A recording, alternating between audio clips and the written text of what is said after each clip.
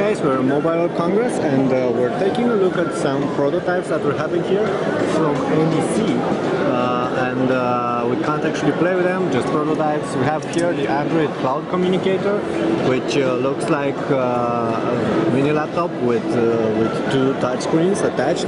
We've seen this before on one of the Acer's products, but it's a lot more compact. And it's actually looking quite slick. Of course, it's not functional, it's not working right now, but still, it's a nice idea. Over here you have some basic tablets, but look quite slick as well, quite solid build.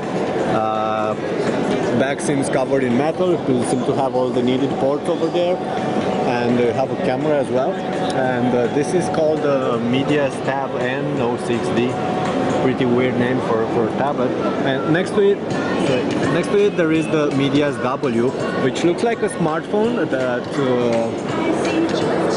uncovers and transforms in a tablet, which is actually a very interesting concept. I doubt if they're gonna bring it too soon on the market, but if they will, well, this is for sure something that will be quite interesting. And next to it we have a couple of smartphones. This is the Media X, very slim smartphones, as you can see over there, with Android, big displays, solid build quality, and a couple of others, the Medias Zap, with once again with nice construction. This looks like metal, and the other one over here looks it's probably the same device, just that this one is in silver and the other one is in black.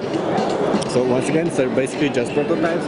I don't have that many details on them right now, but you're probably gonna hear a lot more about these NEC devices in the next couple of months. So definitely the Medias W is something that I would be interested in.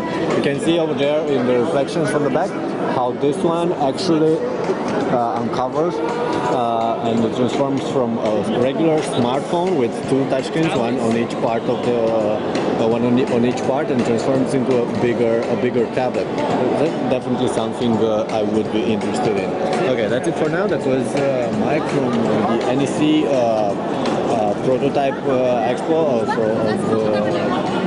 from here at Mobile World Congress 2012.